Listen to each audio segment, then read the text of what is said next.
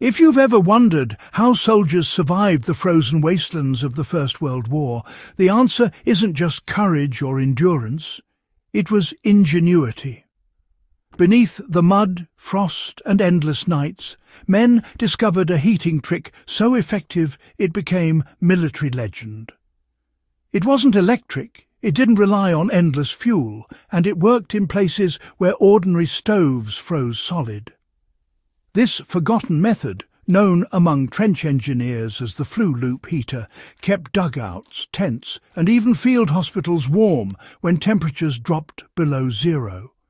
And what's more fascinating, the same principle still works today for anyone trying to heat a shelter, cabin or off-grid outpost with minimal resources. The brutal winter of 1916 forced armies to reinvent how heat was made and retained.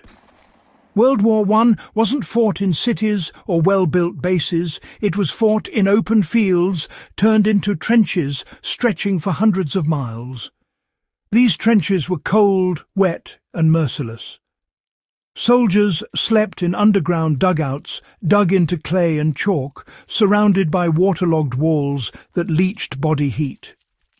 Wood was scarce and coal deliveries were inconsistent.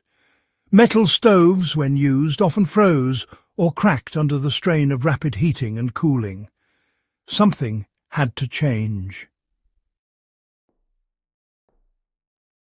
It was in this misery that a quiet revolution in heating took shape. Soldiers and engineers began experimenting with improvised flue systems, using discarded fuel cans, pipes and clay to create a kind of radiant heating system that could burn small amounts of fuel continuously without freezing or choking on smoke. These weren't just makeshift furnaces. They were engineered from necessity and refined through trial and error right in the trenches. The result was a heating method that stayed lit even in sub-zero conditions, used almost no wood, and didn't fill the shelter with smoke.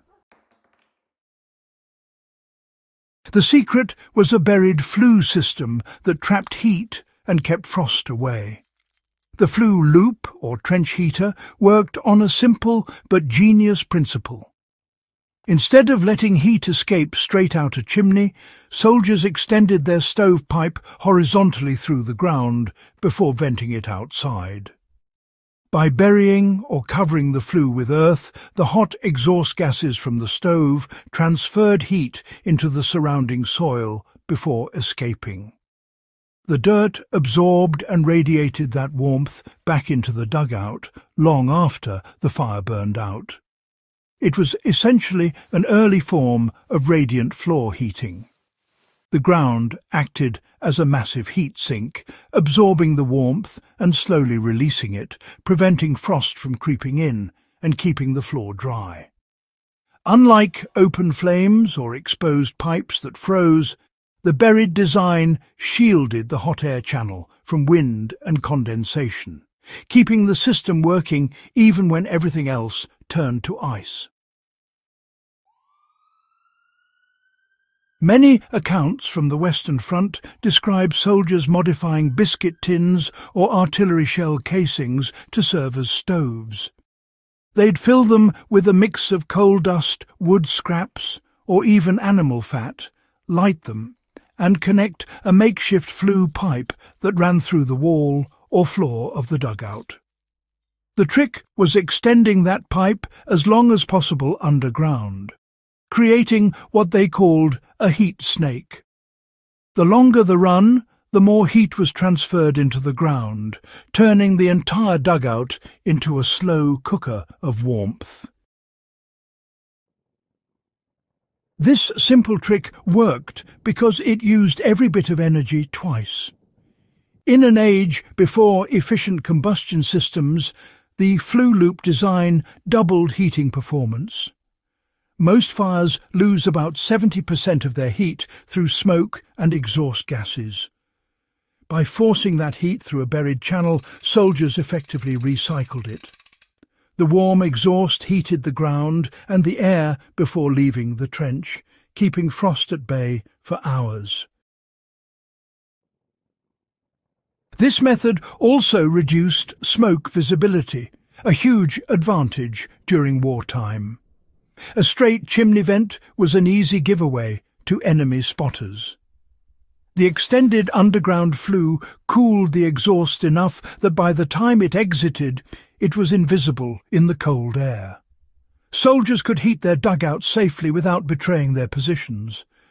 It's one of those wartime innovations born from pure necessity, quiet, invisible, and efficient. For survivalists, off-grid builders, or, history enthusiasts experimenting with practical shelter design, this trick is completely replicable. The steps are simple, but must be done right. Start with a small enclosed firebox or metal stove. A steel ammo box or thick-walled metal bucket can serve this role. Fit it with a horizontal outlet pipe about 2 to 3 inches in diameter. Instead of venting straight up, run that pipe horizontally through a trench dug about 6 to 8 inches deep and at least 10 feet long. Cover the pipe with soil or gravel to create thermal mass. Then let the final end of the pipe rise slightly above ground outside the shelter for safe exhaust. When the stove burns, the buried flue warms the earth like a radiator, and the heat radiates back into your shelter long after the fire dies down. You can enhance the effect by placing flat stones or bricks above the pipe path inside the dugout. They'll absorb even more heat. One key lesson from the trenches: never use closed containers for fuel without vent holes and ensure proper draft. Soldiers often punched a small air intake hole near the base of their stove to keep the flames steady. With modern safety awareness, you can add a simple spark arrestor or mesh over the exhaust to prevent flare-ups. The result?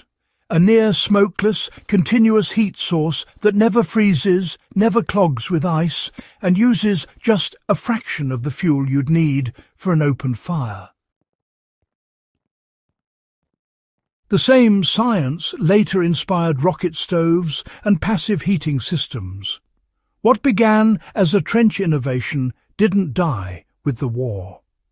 Engineers studying post-war field reports noticed how these improvised heating systems stayed functional even in the harshest conditions.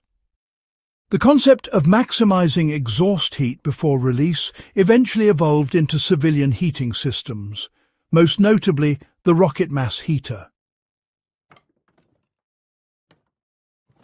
In a rocket mass heater, the same principle applies. Hot gases travel through a long insulated tunnel that absorbs heat before venting out. It's the same First World War trench idea, just, refined with better materials. Even modern passive home builders borrow the same concept, storing daytime heat in the ground or masonry and releasing it slowly at night. The soldiers didn't know it, but their desperate heating hack had laid the groundwork for an entire branch of sustainable engineering. The forgotten heating trick still teaches us how to outsmart winter. The Great War is often remembered for its brutality, but it was also a period of quiet invention. Men in impossible conditions found ways to create warmth where none should have existed. The never-freeze heating trick was one of those victories of mind over misery, a perfect balance between physics and practicality. For history buffs, it's a powerful reminder that survival isn't about having the best equipment. It's about understanding the forces of nature and bending them to your advantage. For modern preppers and builders, it's proof that efficient, smoke-free, low-fuel heating can be achieved with nothing but common sense and resourcefulness. If you found this deep dive into forgotten wartime innovation fascinating, Go ahead and subscribe to In the Beginning and share this video with fellow history enthusiasts. The past isn't just a record of survival. It's a manual for resilience that still works when the modern world goes dark.